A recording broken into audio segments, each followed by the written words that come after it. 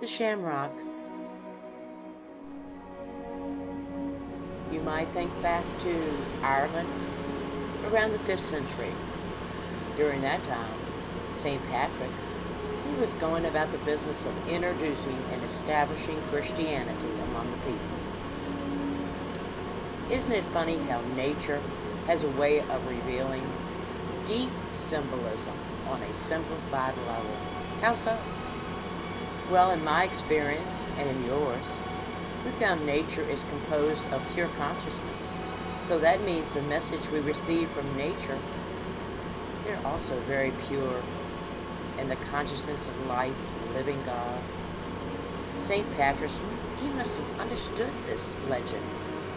And he indicates he utilized and he took that clover, that shamrock, and he illustrated by using the shamrock of the Christian Holy Trinity.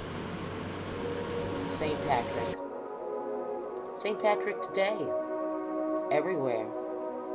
The wearing of the green, the shamrocks, the luck of the Irish, Erin go bragh. St. Patrick had a passion for faith in the people of Ireland when he cleverly found association in every leaf of the clover with the aspects of the Holy Trinity. The shamrock as the Father, Son, and the Holy Spirit. Apparently, the spiritual teaching tool caught on, and it spread everywhere.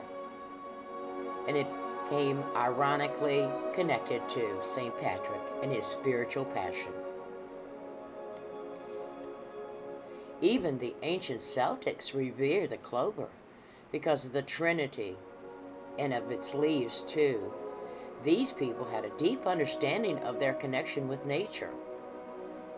And the Druids and all those people back then understood the meaning of the shamrock. Shamrocks and clover became a real source for the animals also and the livestock.